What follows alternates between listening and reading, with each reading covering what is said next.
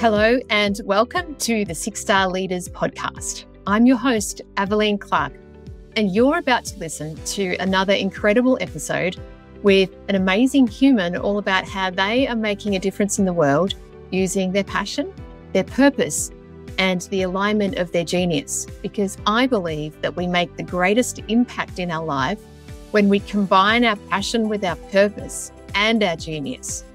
That's where the magic happens. This conversation is going to be good because they always are. There's so much to gain from these. They're beautiful, they're inspiring, and I invite you to open up to see the possibilities of what you can do in your life too. Enjoy. And my next guest is the wonderful, brilliant Hersh Rephun. He's a brand voice expert, but there's so much more to Hersh, and this conversation brings out far more than just talking about messaging and branding. You know, he's got this wonderful zany, history to him. He's a stand-up comedian. He's written scripts for films. He's been a creative director. He's run PR firms and agencies. And what I loved about this conversation, he talked about that transitory phase of COVID and how he then was able to step back and really look within and figure out some really deep, important things about himself and who he was, and then bring that out to the world in the most purposeful way. And since then, he's created a new podcast. He's got a book coming out next year in 2024 called Selling the Truth. And he's just an all-around beautiful guy. It's a wonderful conversation. Absolutely love it. He's got some great advice for anybody and everybody about tapping into our truth and how we can start to find our own voice when we speak to the world about what we do. So enjoy this one with Hersh Rephun. Hello, welcome to the show, Hersh. It is so lovely to see you again. How are you today? I'm great, Aveline. It's great to see you. I'm excited for our conversation, precisely because we don't know exactly where it will lead. Oh, it's a magical mystery tour of the 6-star variety. So thank you for showing up, for joining me. I'm excited. My pleasure. Well, let's get started. I would love to get to know you a little bit more. So could you tell us whereabouts you are in the world? I am in Iowa City, Iowa, in the heartland of the United States of America. We are, I have a unique trajectory in that I was born in Miami, lived in New York for many years, moved to California, met my wife in California, and then we moved back here to her home state to be near family and raise our daughters around family. But it's like literally living in the farmland where I never would have expected to be. So I love that you've experienced all the different colors, I suppose, of the US. Yes, yeah, which is very cool, I think. It is, yeah. Oh, absolutely, and there's a whole conversation around that. But let me ask you now: who do you serve, and how do you serve them? So my people, as I say it, are consultants and entrepreneurs, executives, but they all care very deeply about their personal brand. And so my mission is to help them coalesce around who they really are. And because I like to say, it's not about who you tell people you are. It's about who you are and how you say it. And that's what I help them do. And sometimes it's fun because they're trying to figure out who they are and what they're offering. And then it becomes about, well, how do we present that to your audience? And that's so important. And I think every listener will realize the importance of that. They've been through it. Everyone's got a message. Everyone's got to present themselves. And we're going to get stuck into more of that later, which I'm excited about. I, I always ask my guests about their journey, Hersh, because for me, journeys are so important. It's part of life. It's how we connect and engage. It's how we learn from others and about ourselves. So I'm fascinated to learn about the journey that you've been on that's brought you to where you are today to be doing this work for these people. Yeah, I know, and many of us never imagined that we would be in a certain place. It's not part of, planning your career or your journey isn't really practical because the life takes us in all kinds of different directions. I thought when I was younger that my journey would lead me to uh, to be an entertainer. I thought that was the sum total of what I had to offer. That I would be a comedian or an actor or possibly a screenwriter, and I did those. I actually did those things, but I did them I did them the way I do everything, which is in a little bit different way. And when I got to New York, um, it didn't appeal to me for some reason to be an actor like a typical actor and just be a waiter and do the acting and do all that. I um, I went to film school to school at School of Visual Arts in New York, and I met people there who worked in advertising, and I wanted to explore advertising, but I didn't want to do it the way everybody else was doing it. So I thought, oh well, I'm not going to become a copywriter, even though I'm a writer. I'll I'll become a rep, like a sales rep for directors, and then I'll be able to understand how branded entertainment essentially is made, and I'll be closer to the action, you know. And in the meantime, I was writing screenplays, I was doing stand up comedy, I was freelance copywriting, and so I was like a walking creative identity crisis because I whatever it was, I was doing it, you know. Um, and that was a interesting way to go about it, but it was the reasoning behind that was more accidental. Like had gotten married very young, started having kids. It didn't make sense to go on the road and be a stand-up comic. It also made sense to have a job that was more or less reliable, like something in advertising that I was doing. But also I had these dreams of still being an entertainer, being a writer or a comedian or something of that nature. And so those things kind of stayed with me. So the performance aspect hadn't yet manifested in terms of what was I going to do? I just turned down this opportunity essentially to tour as a comedian. So what am I going to do with that energy? And that's how I ended up in podcasting, because I was invited to host a podcast. A group of podcasters were essentially engaged in podcasting as a business, and they came across me and said, "Well, we don't have any podcasters who are funny or focusing on comedy, or have anything to do with comedy. Would you like to do a podcast that has something to do with that?" And I said, well, this was right in the middle of the pandemic. And so I was like, well, people need comedy to survive. Like I had started this is how they found me. I had started an Instagram channel called um, 3 Times Daily Comedy, where I was just filming myself and my kids and my dog, on doing funny, silly things to get through the day. Could have been like an art project. It could have been making pizza. It could be just silly walking the dog, just having crazy ruminations about the world. And I said, well, I would like to do a podcast called Truth Tastes Funny about surviving and thriving in a chaotic world.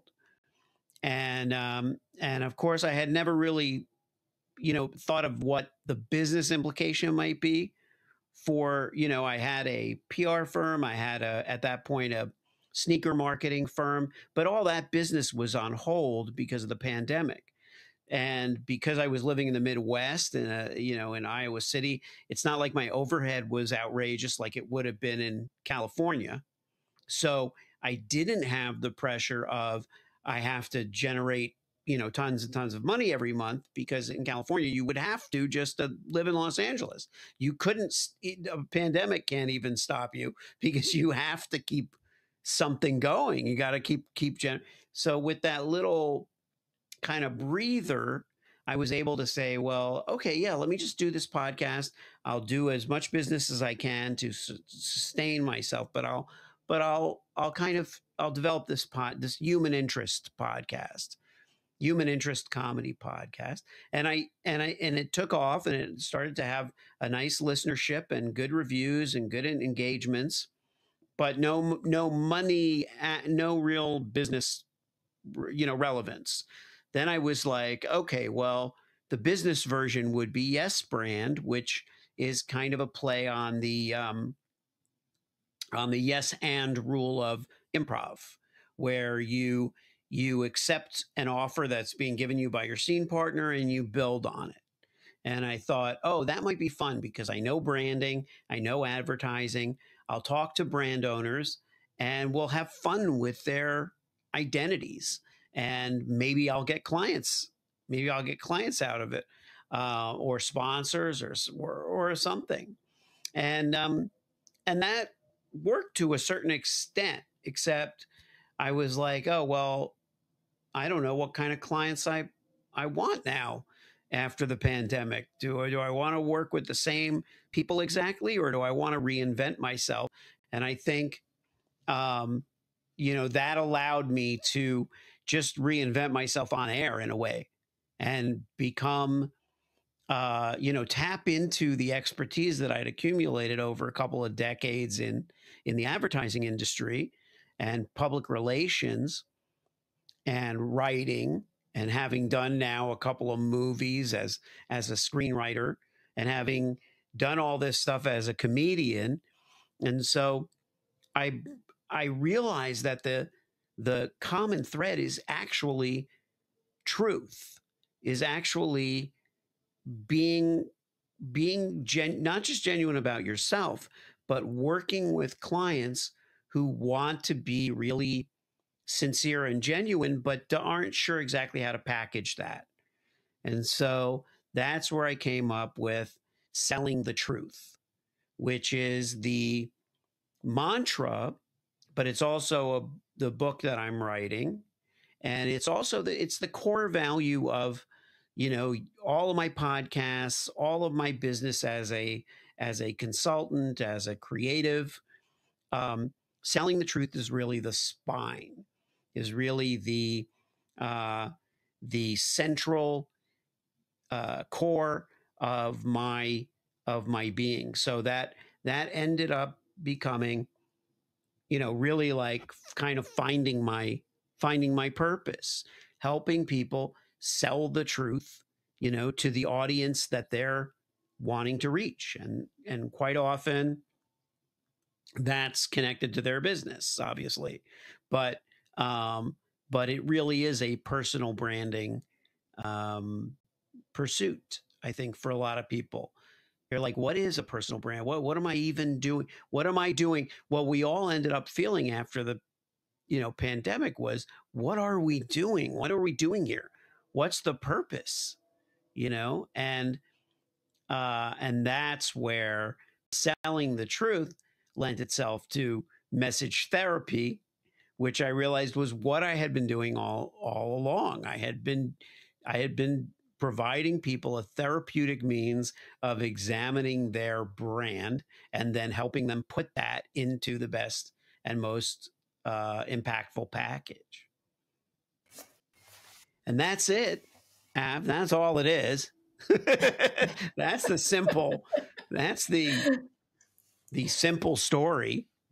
Oh, what a great story. I'm fascinated, and I just love this kaleidoscope of, you know, the comedy, the acting, the screenwriting, the PR, like being in this creative space of creating something, Yeah. a story, a narrative, something to look at, the visual. That's what you've been doing all along. And like you said, and what I love is what you've said at the end there is about the was the noticing the theme or the common thread Yeah. of truth, of truth. And when did you figure that out? Like, when did it become clear? Um, I would say probably about a year ago. Probably a year ago.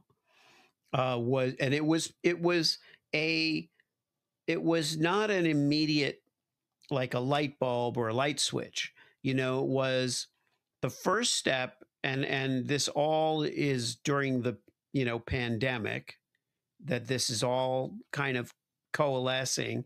And I think the first part was trying to improve my, I had taken a peak performance course called Zero to Dangerous, which is really fantastic. I don't know if you've read, the guy who created it is a guy named Stephen Kotler, and he wrote a book called The Art of Impossible, um, which is really great. And I signed up for the course. I read the book, and that kind of led me into meditating. You know, meditating stuff, taking stock and being mindful and all of that. And then that, segued into the podcasting, so that when I came into the podcasting, I had a very kind of spiritual, almost mindset about it. Um, and I think that set the stage. When you open your mind, you relax your mind a little bit. That's where the truth starts to show up, because you're not consciously obscuring it. And once that happened, I realized, oh, I do love branding. I do love working with people on their brand voice and on their messages and all of that. I'm not doing that as a substitute for entertainment. I'm doing that because that's really what my calling was all along. And that's why I didn't exclusively and tenaciously pursue those entertainment goals, to the exclusion of family, to the exclusion of commitments and other things. That's why I didn't quite do those things. That's why I didn't go on the road. That's why I didn't do all that, was because that wasn't really my calling. And then the truth tastes funny, and the selling the truth, and the comedy experience. Comedy's all about truth. Comedy's about marrying the truth with enough irony and humor to make it digestible. Um, and so all of those things seem to really align very effortlessly, to the point where I didn't feel like I even wanted to do regular stand up comedy anymore. Like, now I was like, oh, now I want to write the book, and I want to go tour the book and talk about the book and talk about that stuff. And yeah, that'll be funny. And those presentations will be peppered with humor, but I don't have an appetite for the straight up stand up comedy anymore. How interesting. And I just want to hone in on this. It sounds like quite a pivotal part of the journey for you, where you did something different, which was you went and did this course with Steve Kotler, and you learned the mindfulness techniques. You slowed the mind down. Like you Yeah. said, you weren't abstracting it. And my own experiences, trainings, and other guests, I've had on the show, who one, in fact, who teaches entrepreneurs, senior people, all about this, and does it so well, which has been really insightful and instructing for me.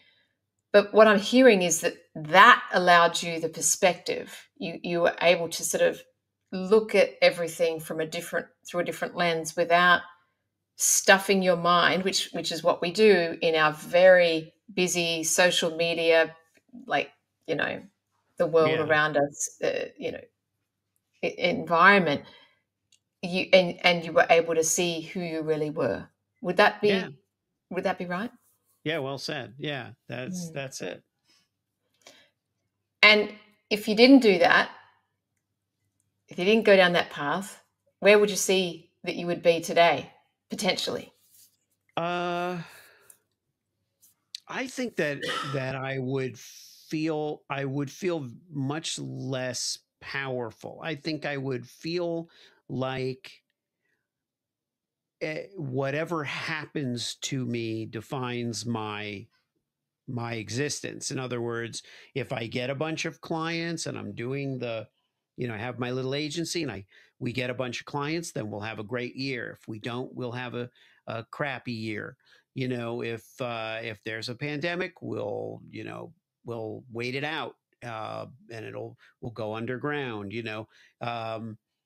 And I think that what has happened is uh, I've recognized the power that we each have to take matters into our own hands to a great extent. I mean, there's obviously lots in the world that we cannot in any way control, but our experience and what we do with ourselves and what we commit to and how we prioritize things. Uh, and one of those is how much work we do of the kind of work that we want to do is really up to us, you know? Um, and that's very comforting because not feeling powerless is probably the worst part of everything. You know, we feeling like there's nothing we can do. And the more, and I have 5 kids. So the more, they're in very ranging in age, from 9 to 31. So, when they feel powerless about something, it really gives me a sense of, okay, let's really examine that. Let's really examine what I don't have a choice means, or I have to, or I can't. Let's just explore what all those things mean, because really, is it true? And that was part of it, was wanting them to see in me the power of choice, right? That, for better or worse, you make mistakes. I mean, obviously, people, we fall down and we try a thing and it doesn't, it doesn't work like we thought it might, but it does get us to that next rock, right? We're hopping along, and we don't know where all those rocks lead, but the idea is we're not sitting there waiting for something to pick us up and take us somewhere. You know, we're going from one place to the next. What you've just described, Hirsch, is some really powerful things, and I hope the listeners understand how powerful it is. And it's life changing, like literally, by Yeah. having that new perspective and understanding about the power of ourselves through our mind. And like you said, we always have choice. And now you get the opportunity to teach your children through your own example, which is beautiful and so important. I think, as a parent, what do we want for our children? We want them to Yeah. be better versions of themselves. And we don't want to see them go through similar things that we went through, right? We want to arm them Right.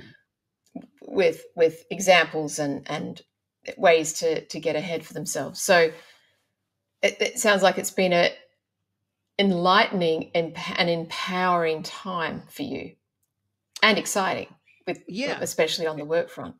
And not all, and I think it's important to say this, and not all good or successful or happy I say that because I think that that's another part of really understanding all of this is like leaning into those things that are frustrating, because I think that, that's like a lifelong thing. I mean, I know I see people who are pretty zen and they're good with the, tough situations and things.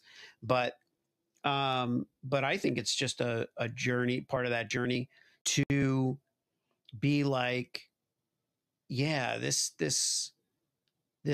sucks. This sucks right now. And feeling like there's a there beyond it.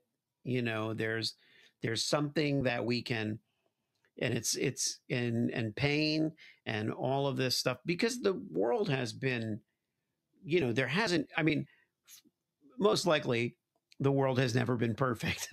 But um in the past, 7 or 8 years, there's been a lot of really, really tough stuff that has happened, and a lot of really ugly stuff that seems now almost, um it's almost easier to be angry and to be hateful than it ever was, which is interesting. Like, why has it gotten so easy to be hateful, as though that's like, that's more excusable? But I think what happens is, it's like we're like kids, we're like children. Children will test boundaries and see what they can get away with. The best kid, will test boundaries. The best soul, will test boundaries, and um and that's what our job as parents is, to be that fence around the craziness, so that they feel safe, with some kind of, boundaries. But I think the human species is really pushing the boundaries of of everything, to see what it's all about, see what's there, see what is. And what you could say, it probably will have very negative consequences, but that's what humans do. We push we test those boundaries, Mm, and mm. sometimes to our real dissatisfaction. And through this, like you said earlier, what's important is being honest. Like, this is the truth. Yeah, Life is not a box of chocolates every day. Of course not. That's yeah, not life. And you being this creator and this amazing, I just see you as a creator, but a creator that brings out truth. And uh, yeah. Thanks. of course, Yeah, this is what you've discovered and used throughout your career and your creative journey. I think that's why I'm resonating so strongly with everything that you're saying, and I really warm to this because I'm a truth seeker myself, like on a deep level, and I think most humans are. I think you can't be innately, you can't ignore the fact that we do want the truth. Some people are yeah, more solidly attuned to that than others. One of my sons is such a truth seeker in that, and he's only 12, that if he sees an injustice, he'll be like harshly, adversely affected by it. If there's a lie or if yeah. there's and good on him, but maybe I need to get him to watch part of your podcast and help him to, you know, find the lighter side, the comedic side of Yeah, that, yeah, of the truth. Mm. yeah. Um, and that does help, by the way, because there are people who take injustice very personally, who who are so empathetic to the pain of others that the injustice feels personal. And uh, and the same way it's hard for us to laugh at ourselves when we fall down, or laugh at ourselves when we're being foolish. Um, it's hard to laugh at pain. You know, it's hard to laugh at that stuff. And but I do feel like it's almost a a holistic prescription to um, to be able to swallow pain and suffering. You know, So, Hirsch, I was reflecting on what you said around the time of the pandemic and how for you it was a time of reflection and looking at why you were doing the things you were doing. And, do you see that that was a collective activity of introspection? Did others also look at themselves and question, why am I doing this? Because we had this pause, didn't we, in our lives to stop and take stock because we were forced to. yeah, yeah, and I felt it was happening to everyone. I just felt it was being experienced differently. But it was this kind of collective pause where, um, it's like when there's a national holiday or something and nobody's working that day. And so you don't have to feel like you're missing anything because nobody's working. And I think because everybody had this kind of forced pause, we had no choice but to think about it.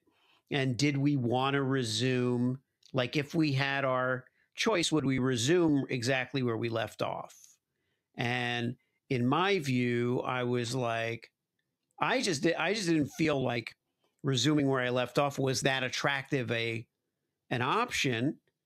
And I felt like, okay, well, now not only do we have this pause, but we the time has gone by. So it's not like a pause where you don't age and nothing's happened. So it was kind of a situation where it was like, okay, well, I'm glad I've made good use of this time, but what am I going to do now? You know, uh, and you know how, like, where there was a sense of, well, not, this is, we're all going to die. We're all going to die. Like, this is, we're all going to have this COVID thing and die. And like, we might as well just have a drink and enjoy. But it very quickly turned to, like, okay, well, we're going to find a solution to this problem, but all these other things are not going away. So we I felt more determined to make stuff count, and to, like my partner, who I have this little sneaker marketing agency with. He and I started a nonprofit during that time because we were like, okay, well, we want to do something creative. We want to, do something business oriented, but we don't want to do the same old thing. And so we revived this idea of a streetwear brand called the Kosher brand, which was dedicated to inclusivity and equity and diversity and kindness.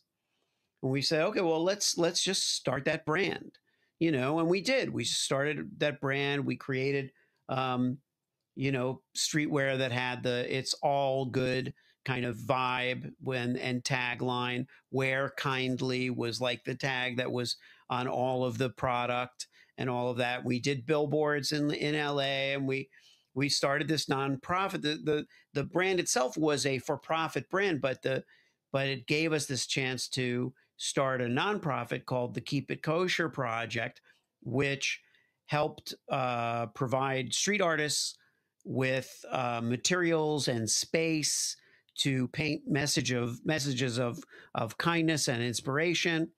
And that never would have happened had the pandemic not occurred, because we wouldn't have had time to develop it. We wanted to develop it years before. We just didn't have time. And so here we developed it, and we had the opportunity to do it. And now, lo and behold, there is a time in society where there is a lot of hate, there is a lot of intolerance, and a lot of like bound up energy and all of this kind of stuff.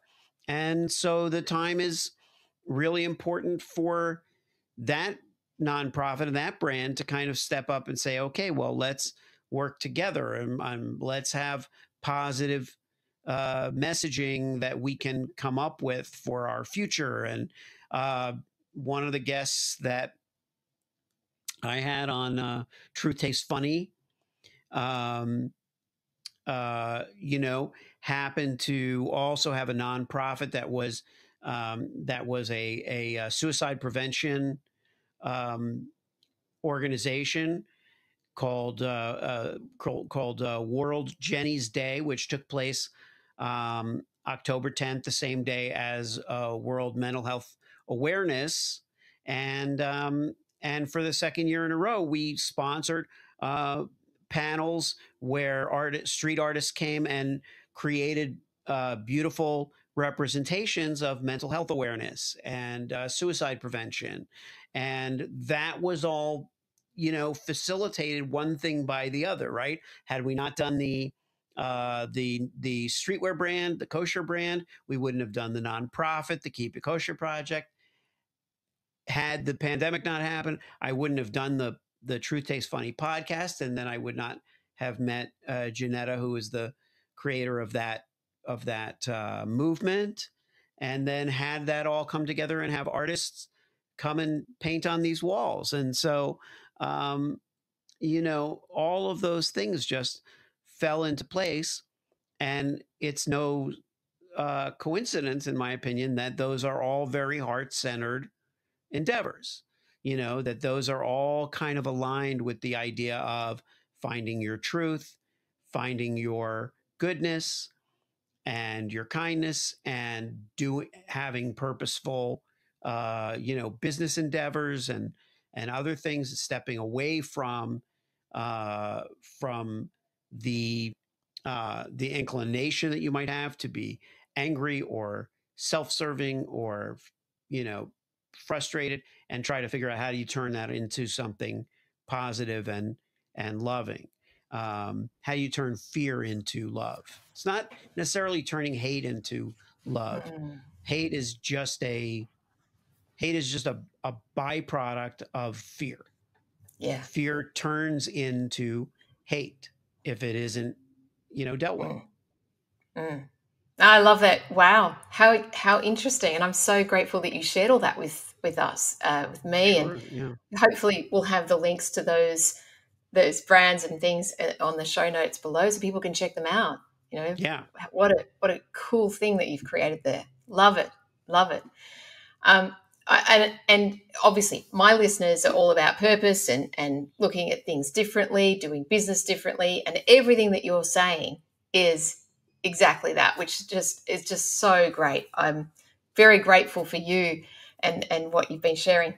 I've got a couple of questions. I always like to ask my guests, what does being 6-star mean to you? Yeah. Um, well,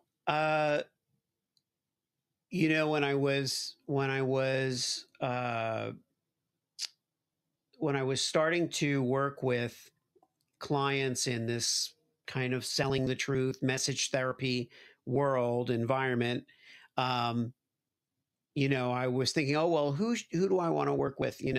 Uh, do you want to work with 6-figure clients or personal brands, 7-figure, and what is their aspiration? And so I started saying to them, at first I was trying to put a number on it. Well, what do you want to are you a 7-figure brand, or you want to be an 8-figure brand, or are you?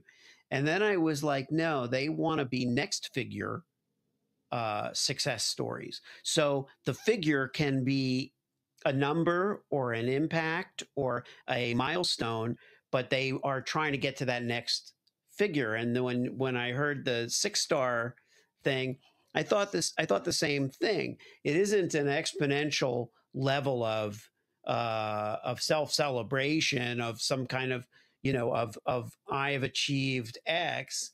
It's really that it's beyond the system, beyond the rating system, you know?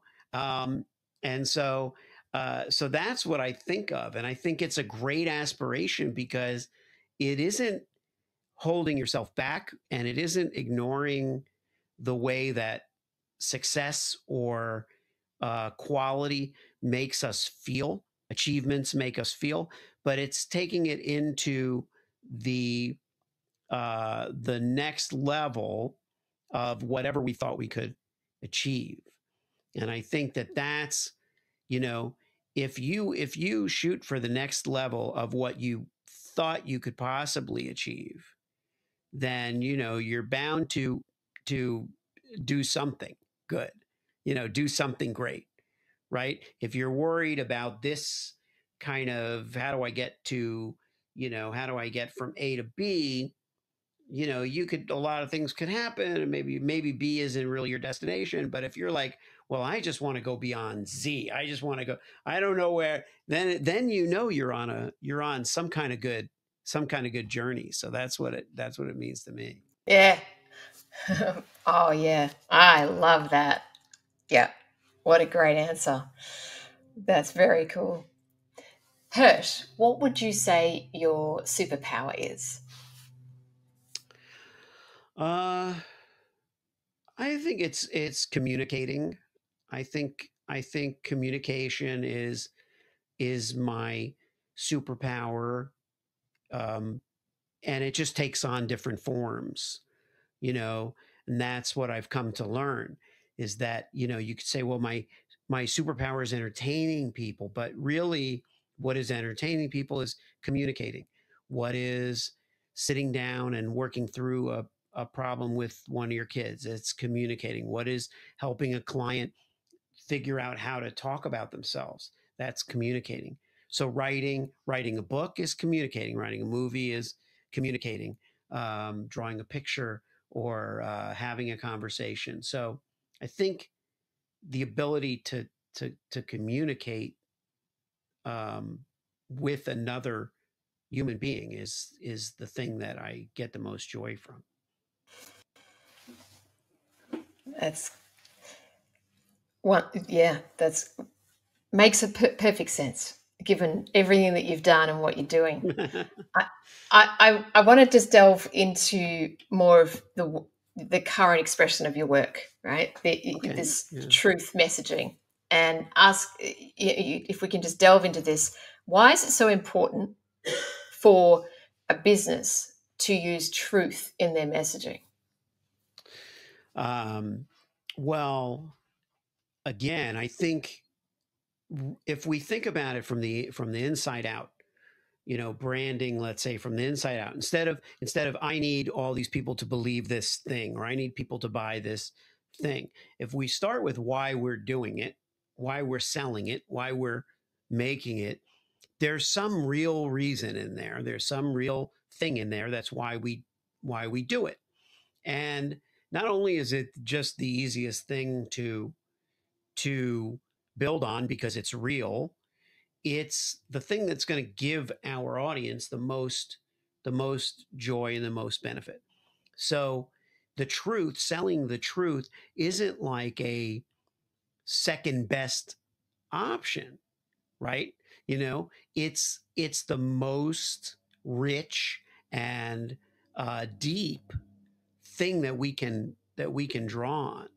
So um, and I don't know that I even thought of it that way at first. I thought of it as we don't have a choice. The truth is what we're given, right? That's where the truth tastes funny came from. Yeah, it tastes a little funny, but it's what we have, so we might as well learn to digest it and laugh at it. And that's all true. But with selling the truth, it really is that this is who we are, and we should figure it out. Before we brand ourselves, we should know ourselves, you know, figure out who we are, and then celebrate it and share it and make it as accessible and useful as we possibly can. How does someone start this process? For someone who maybe hasn't done this before, they've got a business, maybe they could be in business for a number of years, maybe they're very good at what they're doing, but they're crap at messaging with marketing, but they've got a book, they've got a couple of books, they've got some Frank Kern and some, maybe a couple of other gurus on the shelf, and they use like all the different catch lines. And so, and let's just say they've experienced a lot of failures because it just isn't seemingly working for them. Where do they Yeah. start? It's funny that you mention, Frank and the books, and because the fact is, you could read those books in the frame of mind when something's off and you're a little misguided or misdirected, and none of that stuff will work for you. You know, um, and so the place to start again is like happiness. What is it that makes you happy? And some coaches will say, oh, do the thing that makes you the most happy, and then don't do the other stuff, or try to not have to do the other stuff. And I get what they're saying, but the other stuff is gonna have to be a part of it. So there's gonna be the stuff you don't like as much, and you're still gonna have to do it, but the stuff that you really, really love, that comes really easily to you. What is the most fulfilling thing that comes naturally, that doesn't require a tremendous amount of effort? And you have to really examine that, and then say, are you doing that in your business? Is that part of what you're doing? Is it even part of it? And it isn't like, well, I love tennis. I love playing tennis. Therefore, my business should be around tennis. It would be, okay, what do you love about tennis? What do you feel when you're playing tennis? What is that emotion? And where does that emotion come from? And where else can you get that feeling? Right. And maybe you're just not seeing it in the things that you're doing. And then you start to think about, okay, so that's my that's the truth about where I'm at. That's what I really love. That's what my passion is. That's what I want to see more of in the world. And then go back and read those books, because those books are going to actually probably have the answers in them. I had someone mention the book Essentialism. I don't remember who wrote it, but they said to me, "Oh, you should read Essentialism," and I was, because of this and that, it's going to help you solve this and that problem. And I was like, "Oh, that sounds so familiar." And I went through my Amazon orders, and I saw that in 2015 I ordered the book Essentialism, and I remember now I started to read it and I never read it. I couldn't get through it. And now I'm so excited. I have to, of course, find it. But now I'm so excited to like go and read it, because now I have the clarity and the right skew to appreciate what's in there.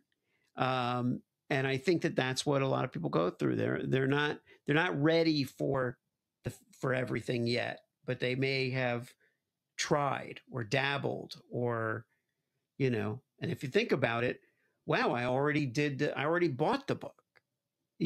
Before I might have said, oh, what a waste. I bought the book, never read it. What a waste of, probably $19. What a waste. Now I'm like, oh no, I actually had the foresight to buy it. I just wasn't ready to read it yet.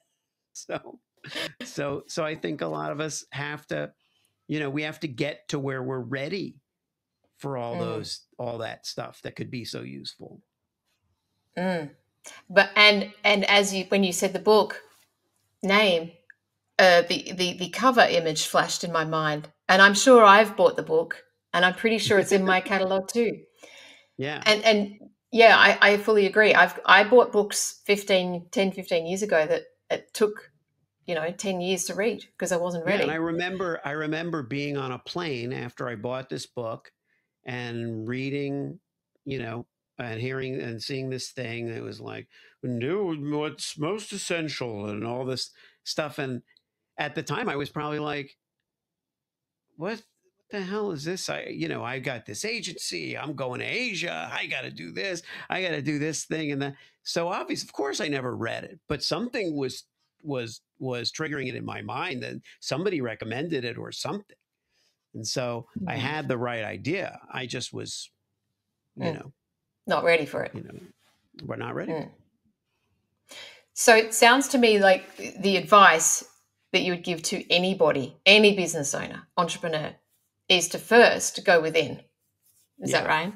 Oh, for sure. For sure. Mm. And if you look within and it feels silly or it feels weird or it feels, then do it anyway. But keep in mind, there's going to probably be a time when you're going to be glad that you were introspective, even if it felt awkward or ill suited, to that kind of exploration.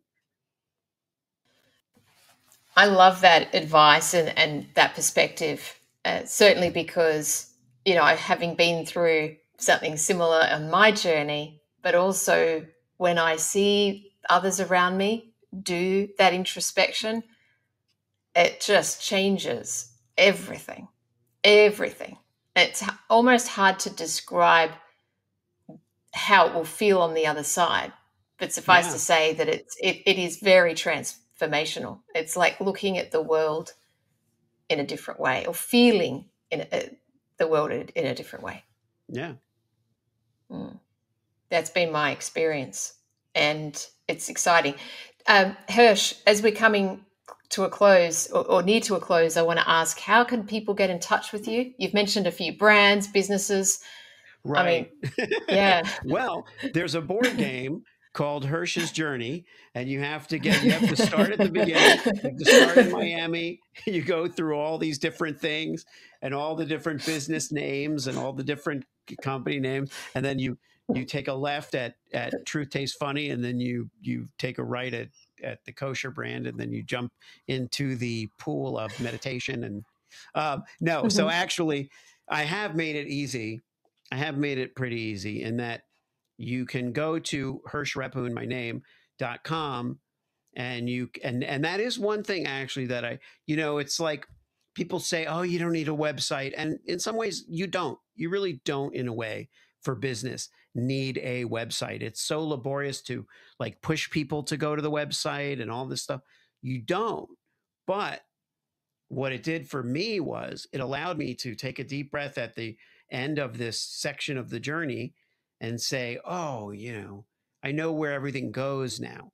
I know where the clutter can kind of be organized a little bit. So and there's obviously contact pages and all that stuff, but at HershRephun.com,